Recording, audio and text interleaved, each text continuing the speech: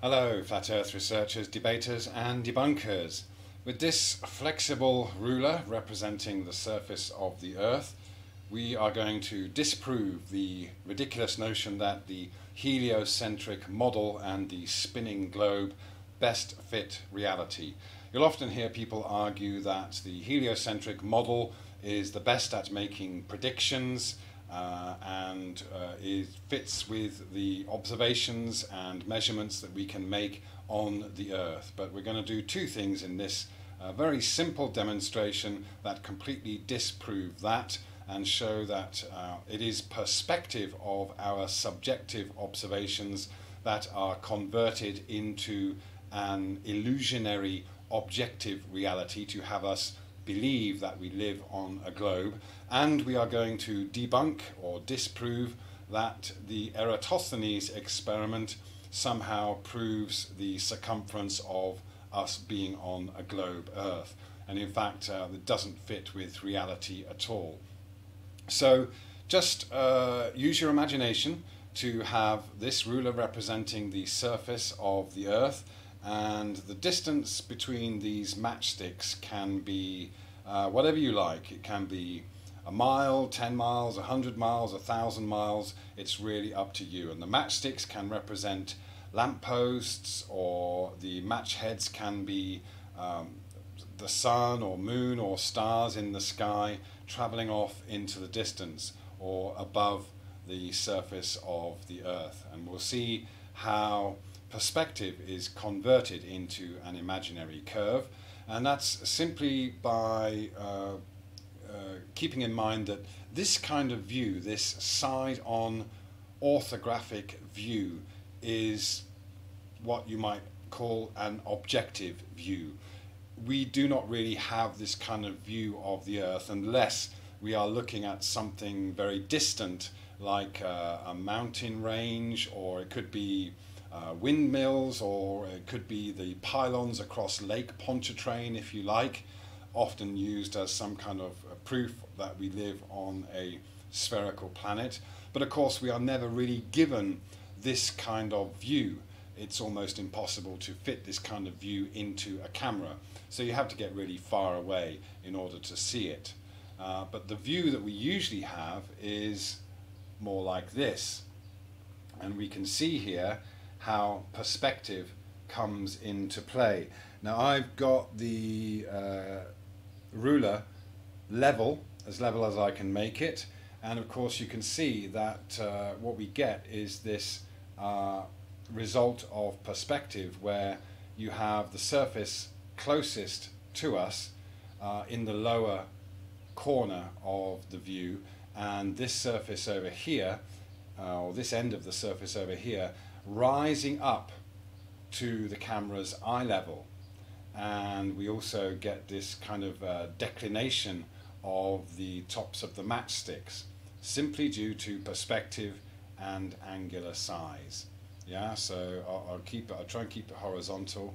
Yeah, and it's when we get this angle like this that we see what appears to be things sinking off into the distance. But that is then given to us in this side-on view, and the declination or the inclination of the surface that we see in this view is then converted into a curve on the surface. It's as simple as that. Yeah, this view, where we are looking horizontally across the surface and we see this inclination and declination, is then converted into a curved surface to give us that same inclination and declination. But the reality is that the surface actually remains flat. So we have perspective being converted into this imaginary curve. You see, it's really very simple. And we've got to keep in mind that any observation that we make as far as angles and distances don't change. This ruler is however long it is, doesn't change if we bend it or keep it flat. The distance between the matchsticks doesn't change, but it's all a matter of interpretation when we convert what we see in our subjective reality into this imaginary objective reality, and then we have to curve the surface to make that inclination or declination that we see from perspective and convert it into an imaginary curve. It's very simple. Again, the measurements or the angles do not change. You see, in this kind of view, we have angles. In this kind of view, we have no angles. So the angles are put in by giving the surface a curve that simply doesn't exist. Of course, in illustrations of the globe, we might be told to imagine that we are an observer here, for example, and of course what will happen is we then believe that we are looking into some kind of bulge of curvature, when the reality is that all we're doing is looking across a flat surface with a horizontal line of sight, and that surface appears to rise to eye level. Yeah? It's a simple conversion. Perspective becomes an imaginary curve. So what we have here now is a miniature version of the Eratosthenes experiment. So again, we've got the curved surface of the Earth, and I've got this paper under it just so we can see the shadows more clearly in line with the curve. And when we shine a light on it, this is the kind of effect we get. We get shadows that do change in length and angle on this curved surface. But of course, the heliocentric model has us with a very, very distant sun.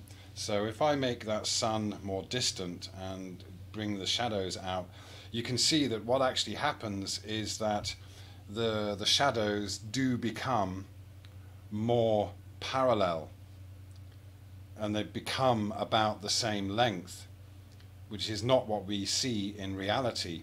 What we see in reality is a close sun creating shadows of differing lengths. Yeah, you can see that as I take the light source away, as is with the heliocentric model, then the shadows become the same length all across the Earth.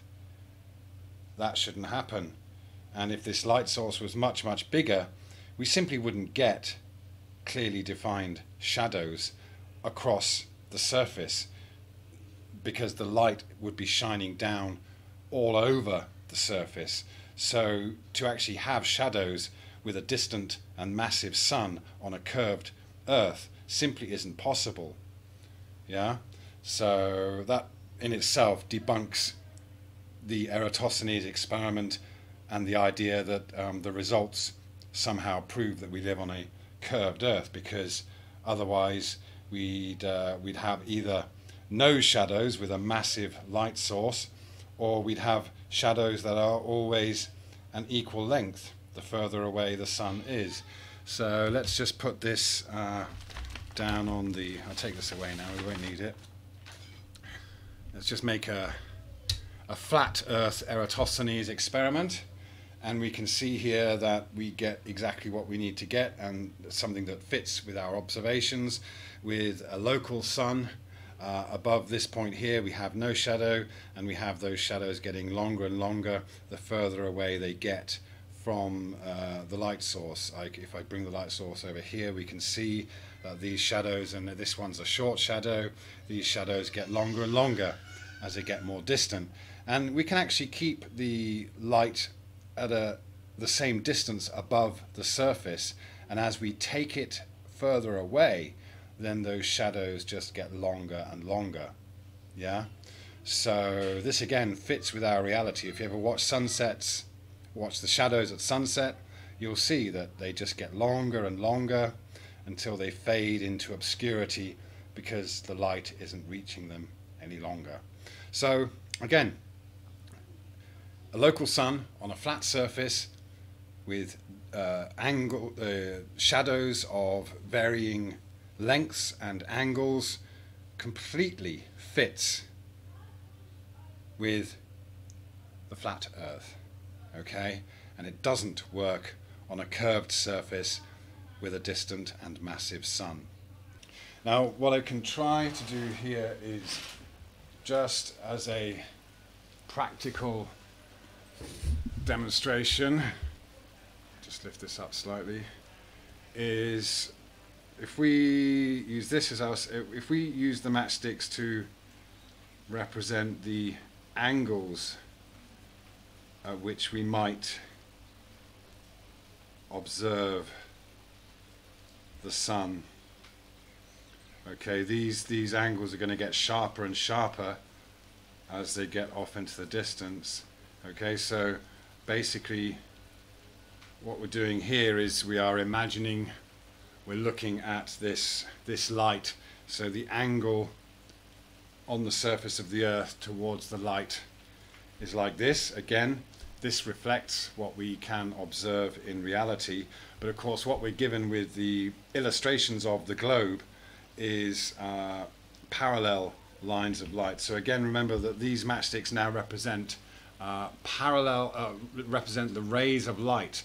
So what's done, of course, is to have those parallel rays of light, we are then given a curved surface, and those angles then become straight lines.